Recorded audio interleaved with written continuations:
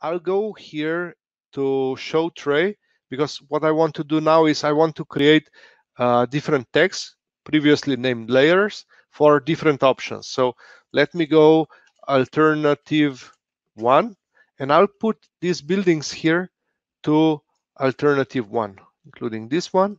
I'll just move them here.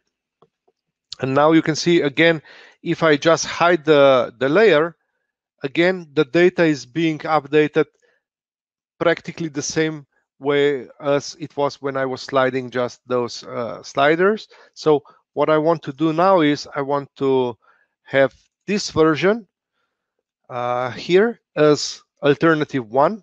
I'll just go here to add a new view, animation, add scene. And then I will hide this one and create alternative 2. And let me just quickly sketch some buildings here, just some blocks, maybe 16 meters. Okay, create them. They can be something like that. Like, okay, and maybe add different uses. Let's go here. Of course, I could also use the generator, but also doing something really simple is quite quick in any case.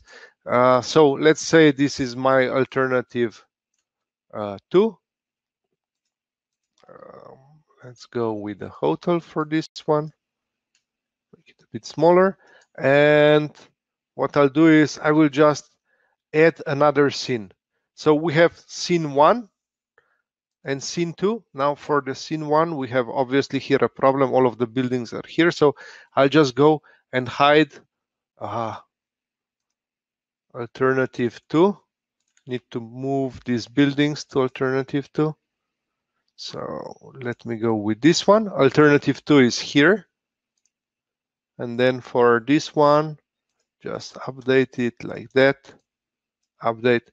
And then we can quickly switch from scene 1 to scene 2 and see both how those alternatives are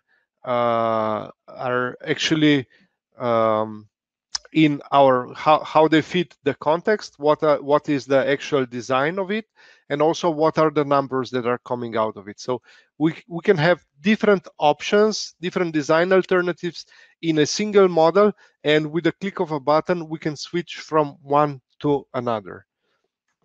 This can be quite useful tip for the workflow, especially with very early stages when we are comparing a few different design alternatives and deciding which one works best. Maybe even with the developers together, we can make some changes, and everybody can instantly see what those changes mean in terms of the development itself, but also in terms, not just in terms of the